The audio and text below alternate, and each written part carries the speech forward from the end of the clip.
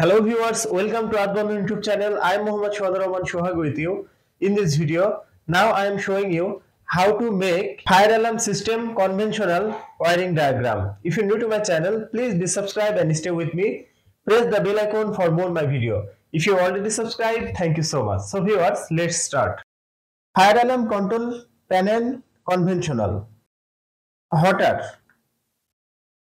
Smoke detector. Manual call point, heat detector, another smoke detector, another manual call point, and another heat detector. Register 1, register 2. Phase connection to fire alarm control panel.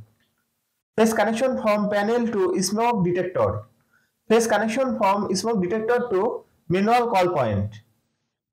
Phase connection from manual call point to heat detector. Phase connection from heat detector to resistor. Phase connection to another smoke detector and again connect to same way manual call point and heat detector resistor.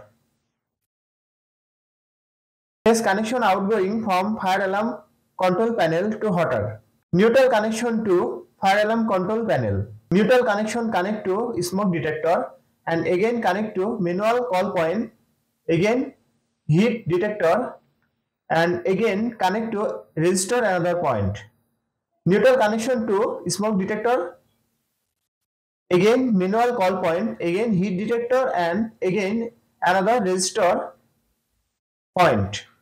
Neutral connection from fire alarm control panel to hotter. So viewers, that's my video. If you like my video, please like and share my video to your friend. Thanks for watching my video and thanks for being with me. Thank you so much.